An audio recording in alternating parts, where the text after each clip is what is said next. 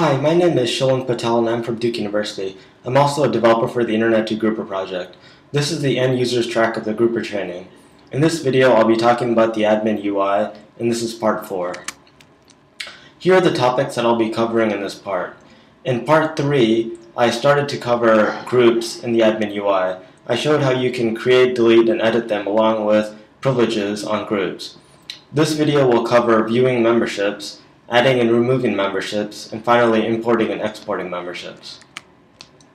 So in the admin UI, once you select a group, if you have read access to the group, then you can view the memberships of the group by clicking on the Manage Members link. You're able to either view just the direct members, or just the indirect members, or all the effective memberships. You may also have options to sort the membership list based on various attributes depending on how your group administrator has configured this. And you also have an option to search through the membership list. This is useful, for instance, if the group has a huge number of members and you want to see if a specific member is in the group. So next I'm going to do a demo of viewing memberships in the admin UI. Here I've navigated to a group called All Academic Staff. I'm going to click on the Manage Members link.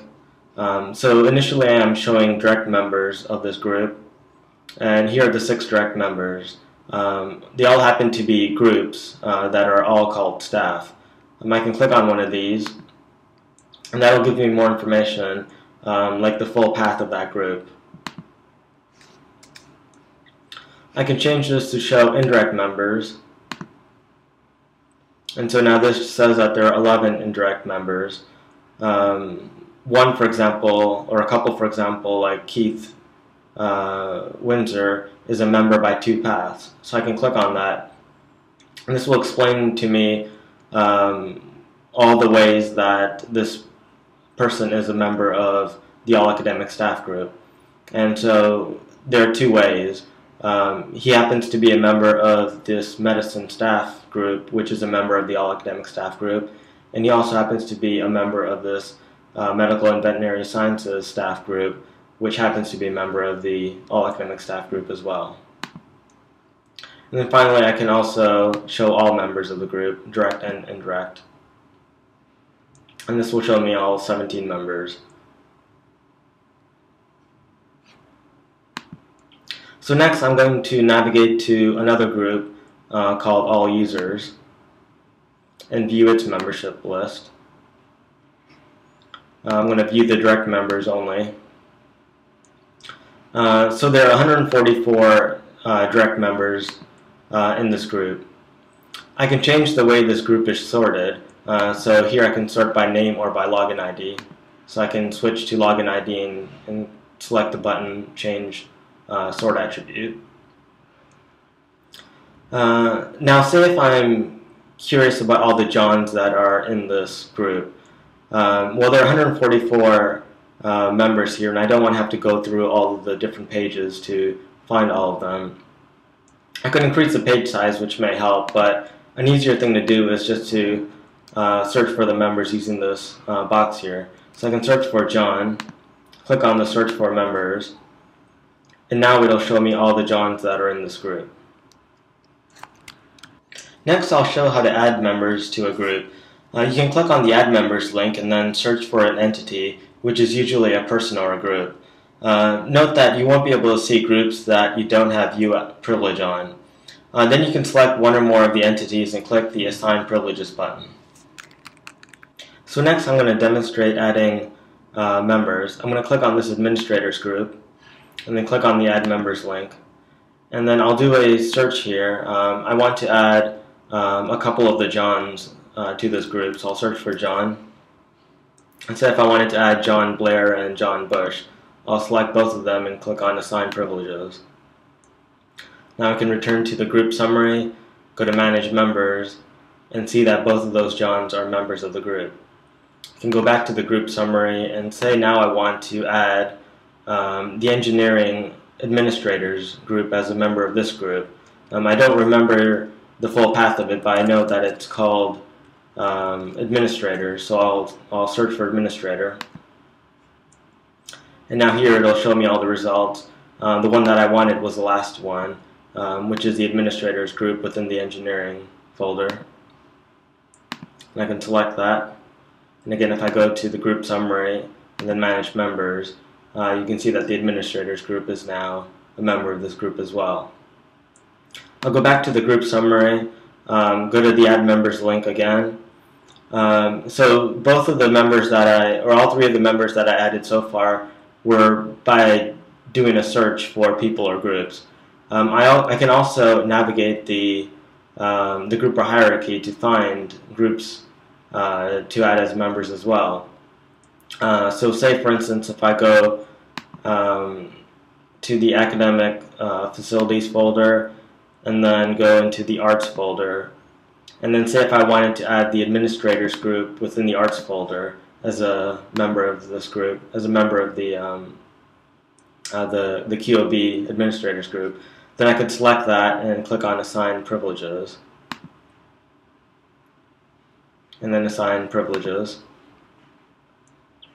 And so now if I go to the group summary again and then manage members, you can see that there are two administrators group. One of them would be the arts one, that happened to be the engineering one, so the first one would be the arts administrators group. So that was basically demonstrating that you can either search for a person or a group, or also navigate the hierarchy to find a group to add as a member of the group. Next, I'll show how to remove members from a group. Once again, you can click on the Manage Members link. Then you can either select one or more members to remove and click on the Remove Selected Members button, or you can click on the button to remove all members. So again, I'll do a quick demo of that. So here, say first I want to delete both of the Johns from this group. So I'll select both of the Johns and click on Remove Selected Members, and I'll confirm that. Or if I wanted to just delete all the members, I can just click on the Remove All Members and then confirm that. And now there are no direct members in this group anymore.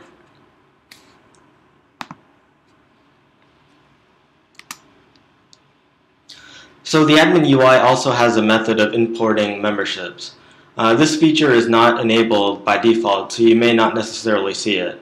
And even if it is enabled for you, the input format depends on how this feature has been configured by your group or administrator. For instance, the administrator can determine if the input should be tab or comma separated, in which field in each line of the input should contain either the entity ID or the entity identifier. And there can be multiple choices available to you as well. But by default, the first field should be the entity ID, and all other fields are essentially ignored. So basically, providing a list of entity IDs, one per line, is sufficient. And again, I'll do a quick demo of this. So now I'll demonstrate importing members. I'll go to the All Users group, and then click on Manage Members.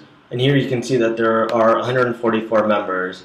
I'm going to first delete all of these members from this group.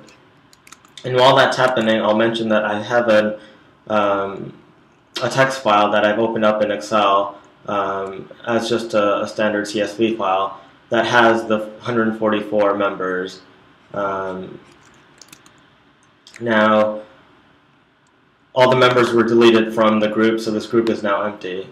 There's this Import Members button here. If I click on that without specifying a file name, then I can paste in entity IDs, one per line here, to import into the group. So to demonstrate that, I'll just enter in a couple of them, and then click on Import Members. And then you can see here that the two were imported successfully. And then if I go to Manage Members, you can see the two results here.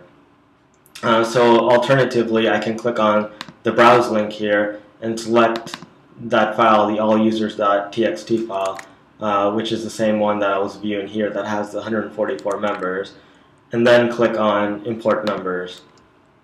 And now this will import all 144 of them. The two of them that were already in the group will essentially just get skipped.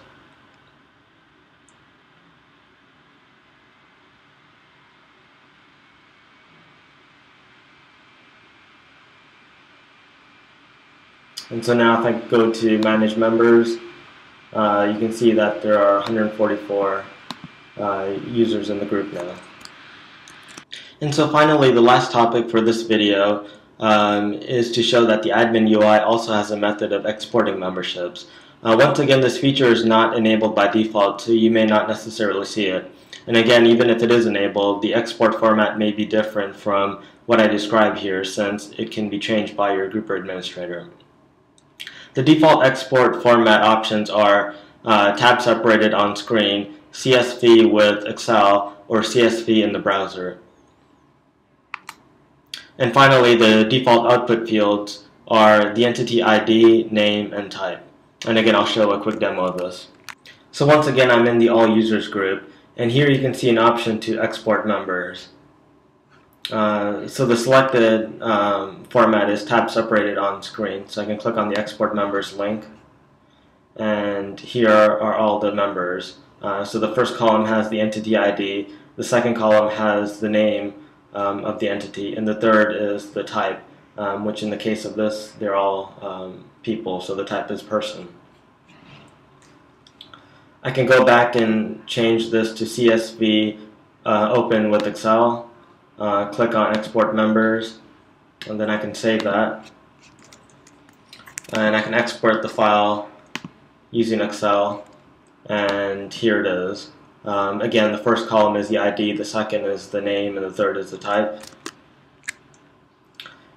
And I can also export in CSV in the browser. So again, I'll click Export Members, and now the results appear just directly in the browser, comma separated. So now I'll go to the All Academic Staff group and do an export in there. So I'll just do an export in the browser using CSV. And the reason why I'm showing this is that that the type here, first of all, is no longer people, since all of the members here are groups.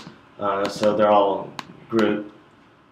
And also the name here is going to be the name of each of the groups.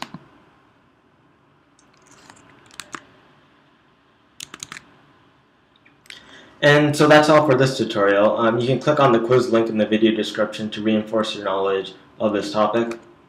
And here are some links for more information. Thanks.